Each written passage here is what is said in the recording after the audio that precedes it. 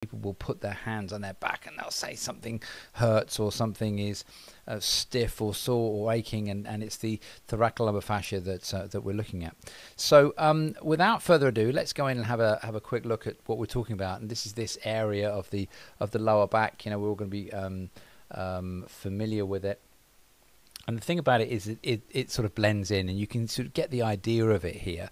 If we, let's get my laser pointer up here, and we can sort of see that there's a lot of blending going on. Now, this is probably the best example that I can give you as far as, you know, not a collection of parts is concerned, because really the thoracolumbar fascia is very difficult to define in terms of where it begins and where it ends, and that's the trouble with anatomy, that you have to sort of start somewhere and you have to pick a point that you're going to, you know, define yourself and die on that hill, as it were.